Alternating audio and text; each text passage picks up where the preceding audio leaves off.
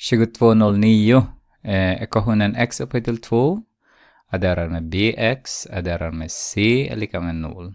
Här är lösningen x sub 1 är lika med 1 och x sub 2 är lika med 2. Bestäm värdet på b och c. Ska vi titta. När x är lika med 1 så har vi 1 upphöjt till 2 plus b multiplicerar med 1 adderar med c är lika med 0. Så har vi 1 adderar med b adderar med c är lika med 0.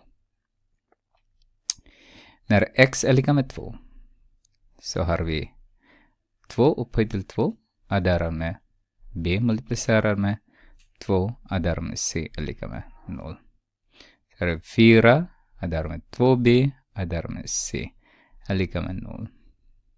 Som ni ser nu så har jag en ekvationssystem, en linjär sådant. 1 plus b plus c är lika med 0. Har jag 4 adderar med 2b adderar med c är lika med 0. Vi ska använda elimination method, heter den på engelska, eliminationmetoden, men på svenska heter den additionsmetoden, men jag tar subtraktion den här gången. Så har jag 1 subtraherar med 4 så har jag negativ 3. Sen har jag b subtraherar med med 2b blir det negativ b. Sen har jag c subtraherar med c så har vi 0 är lika med 0. Adderar jag det med b, adderar jag det med b så har jag b är lika med negativ 3. Så b är negativ 3. Vi kan använda vilket som, men det enklaste är om vi kallar den för 1 och kallar den med 2 så har jag 1 nu då.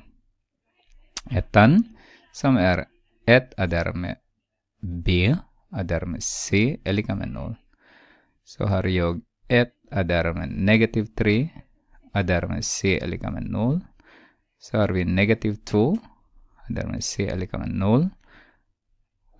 Adderar vi med 2 adderar vi med 2. Så c är lika med 2. Så b är c. B är negativ 3, c är positiv 2.